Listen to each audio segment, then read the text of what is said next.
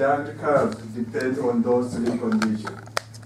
How intermittent is it for the outbreak to occur, and also how long that exposure occurs. So depending on how long will it take, you can have what? Several cases, because it's spreading from here to here. And also depending on how many people are exposed, then you can have what? You can have larger, longer curves compared to a few people are exposed. So again, these intervals are not different, are not the same, because it's totally irregular, because the intermittency really cannot be explained. So you cannot explain this one because it depends on the duration of exposure and also the number of people that are exposed. So as a result, you see what we call irregularly jagged curves, which depend on the intermittency and also duration of exposure and also the number of individuals that are exposed.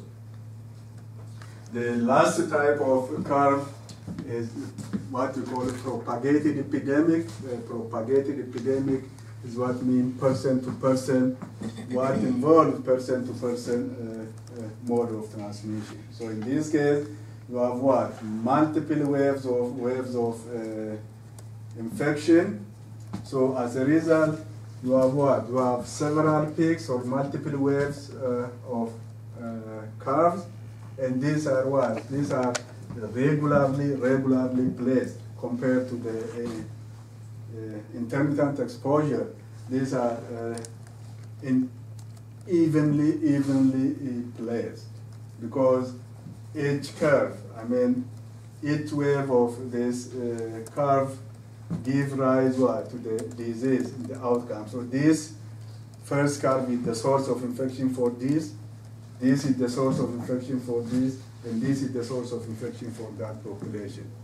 So as a result, what is what the peaks increase in intensity, because this is relatively small. They give rise to this one gives rise to the other, and that one gives rise to the other. So cases in one peak may be sources for a subsequent peak. So as a result, you see what? Progressively taller peaks, one incubation period apart. So you can clearly calculate incubation period of the disease. If you look at the center of this outbreak and the center of this, the duration between this one and this one, and between this and this should be equal, and between this and this should be equal. So that will give you what we call an incubation, the estimate of incubation period in a propagated epidemic. I have a question. Yeah. Why is the gap, we see more gap in between from one case to other case to other case? Cases are increasing, but why there is a big gap in between? This one? Yes. No, here you only see one small curve. Okay. Here you have several curves. So this is depend, because probably this is just 1%, there is a new in the area. This probably got it from main source, or from what we call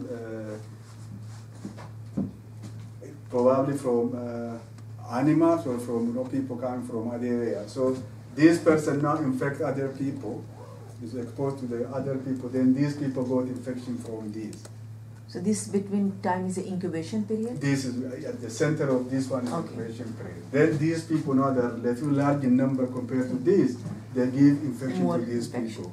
So again, when you look at this one, and this is relatively, I think it's 14.